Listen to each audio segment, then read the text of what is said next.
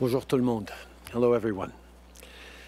We are a country that stands united in our effort to defeat a pandemic, to save lives, and to help each other make it to a better day.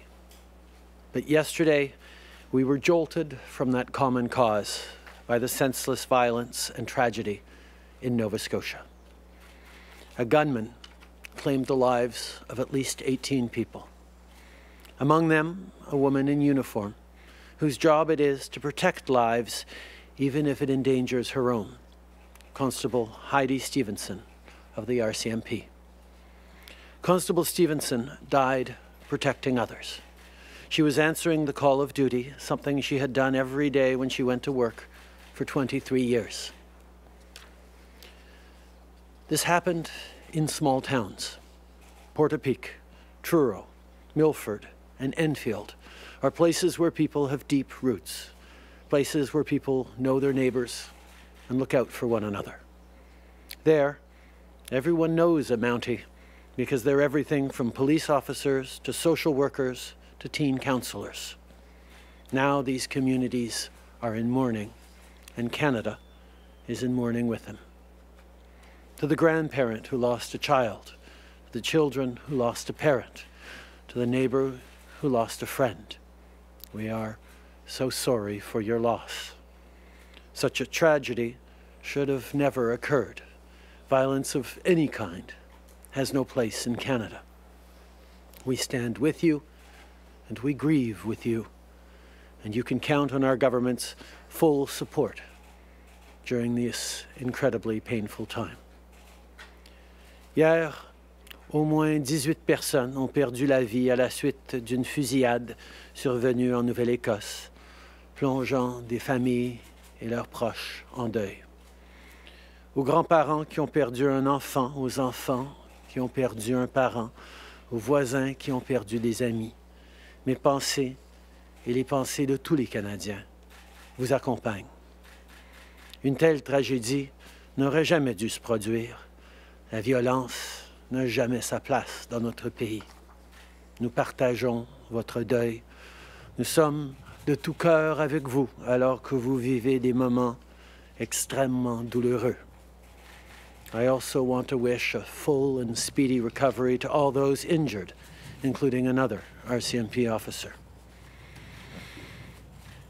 Canada is a vast and sweeping country, filled with long stretches of lonely roads, with unwavering courage and compassion. Our Royal Canadian Mounted Police patrol these roads to keep us safe, as they have for over 100 years. I know that from coast to coast to coast, the women and men who wear the red serge in service to Canada are grieving deeply the loss of one of their own and one of our best. This tragedy is a painful reminder of the risks all of our first responders take to keep us safe, of the sacrifices they make every single day to protect our communities. Paramedics, doctors, nurses, firefighters, and police officers, they're always here for us. They've been stepping up through the pandemic, and yesterday in Nova Scotia, they showed that bravery. I want to take a moment to thank them all for their professionalism and their courage. Many of you are already working overtime because of this pandemic. Our communities need you now more than ever, and I know that can weigh on you at times. These are exceptional circumstances, yet you did what you always do. You ran towards danger. Without pause, without hesitation, you put your life on the line on behalf of all Canadians. Thank you for your service. Je veux prendre un instant pour remercier tous les premiers intervenants pour leur courage et leur professionnalisme. Vous travaillez déjà très fort à cause de la pandémie. Plus que jamais, on a besoin de vous. Et par moments, ça doit être une responsabilité qui est lourde à porter. Malgré les circonstances exceptionnelles, vous avez fait ce que vous avez l'habitude de faire. Vous n'avez pas hésité à risquer votre vie pour sauver celle des autres. De la part de tous les Canadiens, merci pour tout ce que vous faites. This day is made all the more difficult because of the precious lives lost and the senseless act of one person. Just how could this happen? We may never know why. But we do know this.